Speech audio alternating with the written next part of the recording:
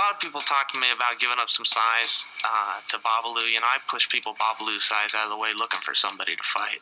John Jones has 12 pounds of gold, and it belongs to me. It's going to come down to who's tougher. Whoever's tougher is going to win this fight, and I know he admires my toughness. Joe Rogan, tonight is not for questions for me. This is your night, brother. I want to know how you feel being only inches away from greatness. I want you to tell everybody how it feels.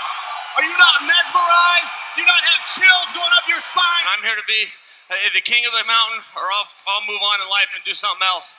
I think I can beat any man God ever made. Brian Stan's a great American. He loves the USA. I love the USA. And right now, he's going to get a red, white, and blue ass whipping. Tune in, because this is the last time you're going to have to see him. While you're thinking about that, remember this. When you're the greatest fighter in the world today, they got a name for you.